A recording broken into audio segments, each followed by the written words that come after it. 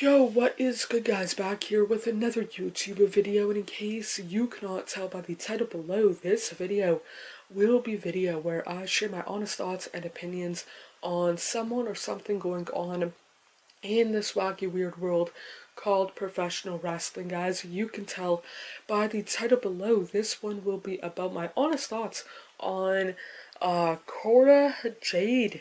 Before I share my thoughts and opinions, would love to know what your thoughts are on her down in the comments below. While you are down there, feel free to hit the like, subscribe, turn on post notification. Of course you don't have to if you don't want to, but it would mean a lot to myself if you did. And when it comes to Cora Jade, for myself personally, I'm not saying she's bad in the ring or bad on the mic. She is in her early 20s. I want to say she's like 22, 23 kind of deal. I could be wrong about that, but she was born in like '01 kind of deal. So my math obviously is not the best kind of deal. So early 20s either way and whatnot. But for myself personally, she is one of those people that, even though I'm not the biggest fan of her in the ring or on the mic, she definitely at this rate has more of a career in front of her than behind her kind of deal and whatnot. And so she, assuming that she still wants to be a wrestler kind of deal anywhere, or especially in WWE, then she'll probably have at least, I would assume, 10,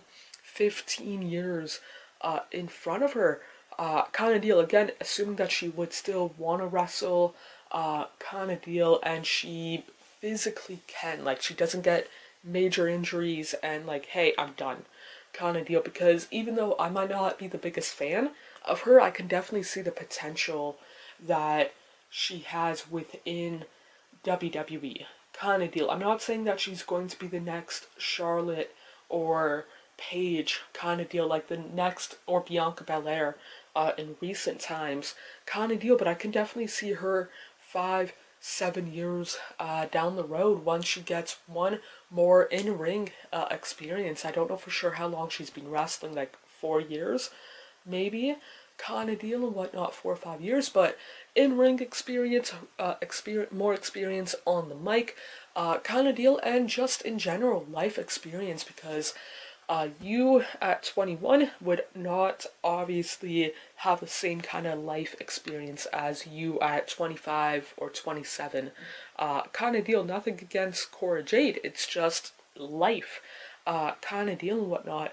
But yeah, for myself personally, it's one of those things where even though, like I mentioned a couple of times, I won't purposely go out of my way to watch one of her matches or one of her promos kind of deal, but the odd time that I'm watching NXT live and she has a match or she has a promo, I would watch it kind of deal. Like I mentioned, definitely see the upside of Cora Jade kind of deal. Again, assuming that she still would want to wrestle, can wrestle like healthy kind of deal, like she doesn't get injured and she keeps her head on straight kind of deal and whatnot. But yeah, those are my thoughts and opinions. Would love to know what your thoughts are on Cora Jade kind of deal in general. Like, do you like her, do you not like her, why not? Have you met her? I've yet to meet her kind of deal, but then again, I don't think I had the opportunity to meet her off the top of my head at least and whatnot.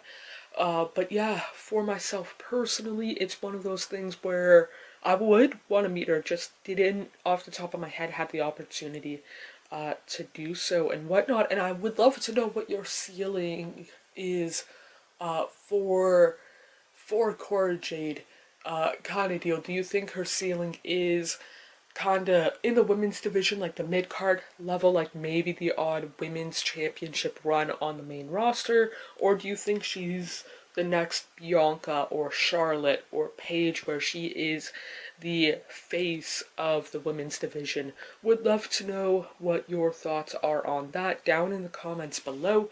While you are down there, feel free to hit the like, subscribe, turn on post notification. Of course, You don't have to if you don't want to, but it would honestly mean a lot to myself if you did. More importantly than doing any of that, I hope you guys are doing okay mentally, emotionally, and physically. The world that we tend to make up is nothing but a fantasy until you wake up. I feel like I'm just lying to myself, yeah. Cause I just crossed the line like I'm playing offside. Do it how I want and I'ma do it till I die. Feel like I'm just lying to myself, but it's